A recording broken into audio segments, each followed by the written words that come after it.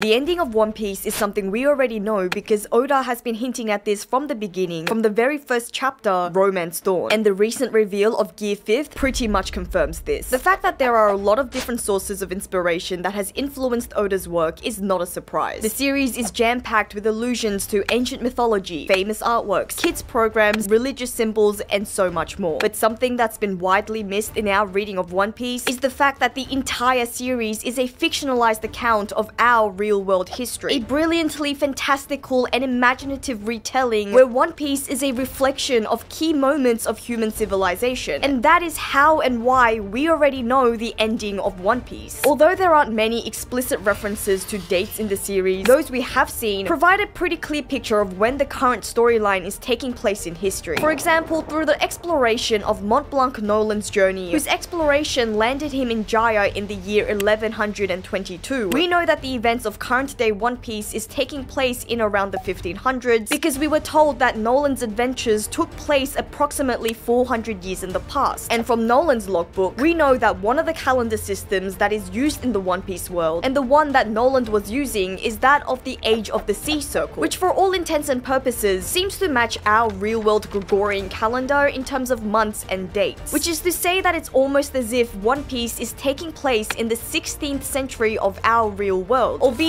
in an alternate universe where people have supernatural powers by eating unappetizing fruit, and where humanoid species such as fishmen and giants exist. And now of course this won't be an exact one-to-one, century-to-century comparison, and different islands do seem to be stuck in different time periods, such as Little Garden, which is still home to dinosaurs, placing them in the Jurassic Age, and in terms of technology where characters use flintlocks and muskets, which didn't really come about until the 1800s in our real world, or even the widespread existence of telephones, albeit snail-based telephones. It seems the One Piece world is much more advanced than we were in the 1500s. And of course, who could forget the mind-blowing reveal that the ancient kingdom that existed almost a millennia ago had such advanced technology that even Dr. Vegapunk struggles to achieve. But this also seems to be quite like our real world, where different species on different continents advanced at different speeds. And similar to our real world generally having a Eurocentric view of history, Oda seems to have provided a timeline and calendar which is comparable to the European world, thereby placing the world of One Piece in the 16th century. And this also checks out when we consider what was going on in our real world during the 16th century, particularly in the world of pirates. Piracy was rampant in the 1500s and peaked in the 1600s, which has become the era known as the Golden Age of Piracy, the same exact term used in One Piece to describe the era that Goldie Roger set aflame. And the reason why this is significant is because the history of our world and that of One Piece lines up much more than we realize. And so this may reveal where the story is taking us in the future. We know that the One Piece world dates back to at least 5,000 years ago because the Tree of Knowledge is said to have been planted around that time. So the fact that the Age of Sea Circle doesn't go back this far may indicate that similar to the real world where we have historical period BC and AD, there may be a period in One Piece that categorizes events which took place prior to the beginning of the Age of Sea Circle. Perhaps this is the Age of Heaven that Robin alluded to in the Arabasta arc. Either way, what's important is that we know from at least 1100 up to 900 years ago, there were great civilizations in the One Piece world that were thriving. This is clear from Shandora, the City of Gold, which we know to have prospered in the year 402, and the Great Ancient Kingdom, which flourished before the events of the Void Century 900 years ago. And it just so happens that this lines up with the classical age of our real-world history, spanning an extremely long period from 800 BC to late 400 AD. Human society witnessed the apex of great civilizations such as the Babylonians, ancient Greece, and the Roman Empire. These civilizations are heralded for their advanced scientific knowledge, philosophy, and technology, and we use many of their inventions and developments still today, including maps, roads, central heating, and even flushing toilets. And this bears close resemblance with recent reveals in One Piece. Vegapunk suggests the ancient kingdom to have been an incredibly technologically advanced society with astounding scientific knowledge. Knowledge that surpasses even that of the genius scientist, evidenced by the futuristic yet simultaneously ancient Iron Giant. So it seems like Oda has drawn very clear links between the ancient kingdom and potentially its allies and the ancient civilizations of our real world. It's surely no coincidence that the ancient weapons are all named after deities from ancient Greco-Roman mythology. But much like the real world, where the period of classical antiquity was followed by the period of Dark Ages. The One Piece world, with its own advanced civilizations, were plunged into the Void Century. In real-life history, the Dark Ages, or the Middle Ages as it's also known, came about due to the fall of the Roman Empire, which was caused by civil war and political unrest, as well as external attacks from other tribes. And this may be what happened in the One Piece world, although we know for sure that the 20 kingdoms who would later go on to form the world government opposed the Great Kingdom. It's also been suggested that there may have been other deeper politics at play, from Zunisha's yet-to-be-revealed traitorous action to the relationship between the Nefertari Kingdom to the rest of the D clan. It seems like there's more to the Great War than just the other kingdoms being jealous over the ancient kingdom's power and influence. And while that may be just speculation, in any case, the Void Century is a very clear reflection of the Dark Ages, a period in real-world history where previously advanced technology and knowledge was lost. In One Piece, the world has been seemingly forced into a state of darkness. All knowledge and the technology of the previously glorious era is kept secret by the world government, which brings us to the period just before the current timeline to the present, where it seems like much of the recent events of the One Piece world, spanning from around the period of Roxy Zebek to Goldie Roger, is a reflection of the Renaissance. The Renaissance, meaning rebirth, spanned from the 15th to 17th century. It was a period in our history marked by new knowledge and discoveries in terms of science and exploration, and an effort to revive the ideas and achievements of the classical era. And this period seems to be heavily represented in One Piece, where figures like Zebek or the Ohara scholars were determined to unearth the lost secrets of the Void Century, or the grand adventures embarked by the late Pirate King resulting in finding a new island Laugh Tale, very much resembling the exploration and discovery of new lands in our real world during this time. And in this light, the world government also seems to be a reflection of a real-life institution that existed during this period, the Catholic Church. Okay, I know you might be wondering, how does this all link to the ending of One Piece? But bear with me. In our history, as ideas flourished, the power and the influence of the Catholic Church diminished, which up to this point was the almighty authority in the European world. And perhaps the greatest example of the relevance of all of this to One Piece is the case of Galileo Galilei, an Italian astronomer who expanded on previous studies by other Renaissance astronomers to champion the heliocentric model of our solar system. Up to this point, humans had believed in the geocentric model, which claimed that the Earth was the center of our universe. The Church opposed the heliocentric model, which theorized that the Sun was the center of a solar system, and went as far as to persecute Galileo, who later died in house arrest. And now, why is this relevant? Because this is the story of One Piece. The parallels between the world government and the old Catholic Church are clear, both being the authoritative institutions of their respective worlds, and right down to the aesthetic choices that Oda has made in designing the world government. The architecture of Marijoi's Pangaea Castle closely resembles the Vatican Palace, and the empty throne is shaped like St. Peter's Square. And the existence of the Holy Knights in One Piece adds yet another real-life touch, as Oda was likely inspired by the knights that served as a military order for the Catholic Church. And with the recent name reveals of all the Gorosei as having a clear planetary theme, it's also fitting that there are only 5 Gorosei members, because during this period in history, we had only discovered 5 planets. It wouldn't be until after the 1700s that we would discover Uranus, Neptune, and Pluto, which are the names of the 3 planets that haven't been assigned to a Gorosei, and just so happens to be the names of the ancient weapons. Meaning that much like the geocentric model advocated by the Catholic Church, Imu surrounds themselves with the planetary elder stars. So what does this all mean? One Piece is the story of our world moving from a geocentric model to realizing the truth of the heliocentric model. And the reveal of Gear 5th, with Luffy having the Nika Devil Fruit, making him the Sun God, is a clear indication of this. Whereas currently, the world places the world government with the world nobles, and for those who know, Imu at its center and head. Luffy is the representation of the sun as Sun God Nika, who will set the world free. And as much as the church in our real world try to stop this movement, going to great lengths to preserve their order and authority, so too is Imu and the world government doing all that it can to ensure that the light of Joy Boy does not shine. But it doesn't end here, because as much as the Renaissance marked the transition away from the Middle Ages to the modern era, this period, which is usually associated with art and culture, was also wrought with revolutions and civil war. The late Renaissance to the early modern age was an ugly period which saw much conflict and conquest, filled with wars and bloodshed. And again, this is present in One Piece, where both pirates and the world government wreak havoc havoc and violence across the kingdoms and villages. More recently, we've witnessed revolutions take place where citizens of kingdoms like Lulusia have deposed their royal leaders. And in this way, Luffy, as the representative of the sun, has much more meaning than just representing the heliocentric model, because Luffy is the bringer of the dawn, and not just any dawn, but romance dawn. And while we have come to know this term romance dawn to mean the start of Luffy's romanticized adventure, the emotions of excitement, mystery, and a pure love for the journey ahead, Oda seems to have very clearly hidden a core period of history in the series yet again. Because in the real world, we've also seen a period of romanticism, marking the 18th century following the early modern era, and shortly after the world-defining French Revolution. Romanticism was an artistic and cultural movement that swept through Europe. It pushed back on the ugliness and darkness of the rational early modern era, and featured aesthetics focused on beauty and the sublime. It dared to hope and consider possibilities rather than just facing harsh realities. In fact, romanticism is often defined according to 5 elements: imagination, intuition, individuality, idealism, and inspiration. Words that all perfectly embody Luffy. From the very first arc, the very first chapter of the series, Oda marked Luffy as the figure of romance dawn, as the figure of romanticism, an intuitive figure that provokes the world to imagine, hold on to their ideals, respect individuals' rights and freedoms, and inspire hope for the future. One Piece is a story about Luffy's journey to become Pirate King, but it's also a story about our human society, how we've developed and backtracked, plunged into darkness, how we've fought, and how we've been reborn to learn new truths and dare for better and brighter worlds. Because ultimately, how One Piece ends is about hope and possibilities, about imagining our future of ideals and inspiration, of the dawn of romance. Let me know what you think by leaving a comment below. If you liked this video, please do subscribe. Thank you to all of our Patreon and channel members, and thanks to everyone for listening to another one of my rambling thoughts. This is JoyGirl, and I'll see you again soon.